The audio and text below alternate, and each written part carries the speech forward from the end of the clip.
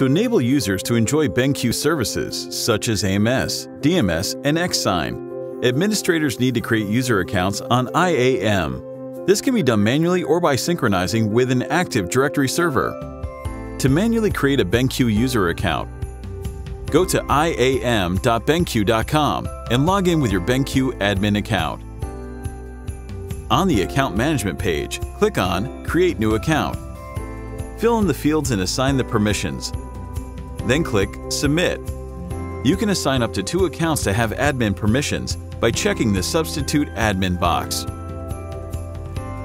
To create multiple accounts at the same time, go to the Account Management page. Click Import, then Download Template. Open the Import Sample.xlsx file and fill it in with the accounts you want created. After saving the file, upload it by clicking Import in the Import Accounts window, and select your file to successfully create the accounts. You can also synchronize accounts with your Active Directory server. Note that doing so won't delete existing accounts. To do this, go to the Account Management page and click on Active Directory Server Authentication.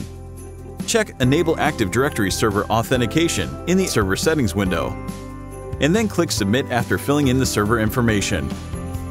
You have now successfully synchronized your user accounts on IAM with your Active Directory server.